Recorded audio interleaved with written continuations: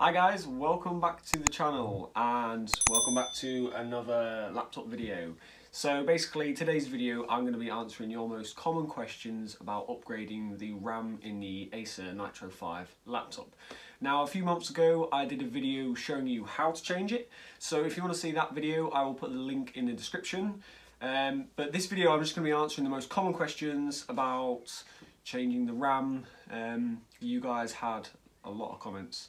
So this video I'm just going to cover the most common ones and hopefully it will help you guys out and save you a bit of time. So yeah, here we go. I've written them down. Well, kind of. My handwriting is pretty horrific. I mean, who needs to write things down anymore? It's text or an email nowadays. So anyway, so yeah, the first common question I get is the megahertz. What megahertz should we get of RAM in our laptop? Now, my particular laptop, the megahertz is rated to 2667, so that's the max it will perform to. Now, you can actually put higher megahertz RAM inside the laptop. Like on mine, for example, I've got 3200.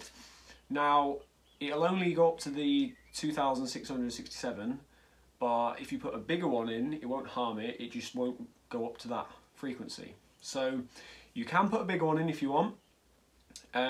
Some of the newer laptops can actually handle up to 3200, so honestly it's really best just checking what your laptop can run and then going with that one, because the higher frequency generally is a little bit more expensive.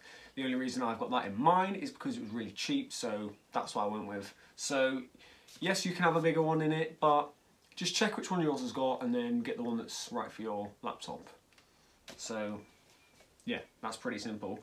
The next thing I get asked quite a lot is, these laptops have 2 RAM slots, 2 channels, and the maximum you can run in this is 32 gigabytes. Now, some people say, well, can I just put one 32 gigabyte stick in my laptop? Well, the answer is yes, you can, but don't do that. Because if you think about it this way, you've got 2 channels. If you just put one 32 gigabyte stick in, then you've only got 1 channel working for you. If you have 2 16 gigabyte sticks, then you've got 2 channels running for you. Dual channels will perform a lot better. So don't get just 1 stick, go with the 2 and it will run better. So yeah.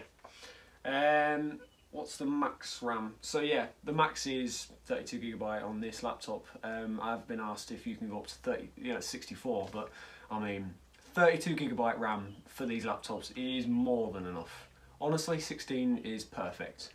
So yeah, 32 is the max, but 16 gigabyte will be plenty if you're just gaming and stuff like that. I do a lot of editing, so the extra RAM can actually help me with editing. So that's why I went with 32 gigabyte RAM really, but 16 is plenty.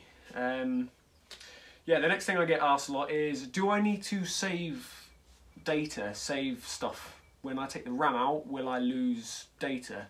No. RAM is just random access memory, and it just stores stuff there briefly to help your laptop run faster. So nothing is actually stored there permanently, so when you take it out, it doesn't matter. You know, you won't lose anything, you won't have to reset anything, you can take them in and out and it won't affect your laptop, so you don't have to worry about any of that. The other thing I get asked a lot is, will RAM help gaming and will it help editing? The answer is yes, RAM does help. If you open your task manager and you go into the performance section, you can actually see how much percentage your RAM is getting used. So if you've got only 8 gigabyte RAM, for example, if you're gaming with that and you've got a couple of Internet Explorers open, you're going to see that your RAM is going to be pretty much maxed out. So having that extra RAM can let your laptop perform better. So yes, it does perform better with more RAM. The other thing I get asked is, when you change the RAM, do I need to unplug my battery? Do I need to ground myself? The answer is not really. Now, you can take your battery off or just disconnect it if you want. You can ground yourself if you want. I personally didn't. All I did was I just turned the laptop off. I actually let the battery run out before, so there was no charge in the battery whatsoever. The reason people say this or ask this really is because the motherboard, when it's got voltage going through it, if you're poking around, you can actually short these out and cause damage. So as long as you're pretty careful and it's turned off, you'll be fine.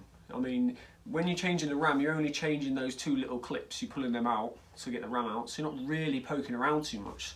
So you should be okay, but if you want to do that just to be on the safe side, then yeah, go nuts, go for it. Take, you know, unplug your battery, ground yourself if you want, but honestly, you don't really need to, as long as you're careful, and that should be, you should be fine at that. So yeah, those are the most common questions I get asked.